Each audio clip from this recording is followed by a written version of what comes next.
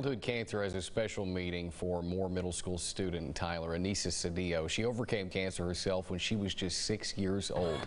This September, for Childhood Cancer Awareness Month, she wanted to do something special at her school to give back to the children just like her. With the help of her classmates, Anissa raised more than $1,000 for the Gold Network of East Texas.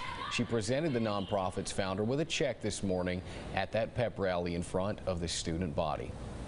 She's not just here for herself. She's thinking about others. She's thinking about other kids. She's thinking about making a difference.